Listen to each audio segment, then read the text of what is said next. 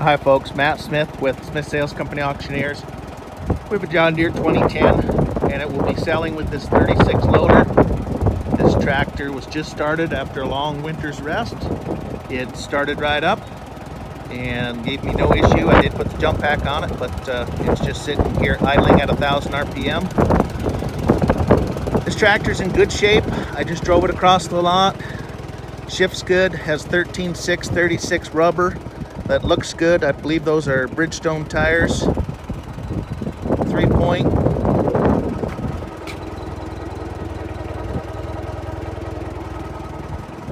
If you are in the market for a nice smooth running tractor that you're not going to have to work on, here it is folks. It sells Sunday, May 5th. It's located in Miles City, Montana. If you have questions, call us 406-234-7355, and thanks for looking.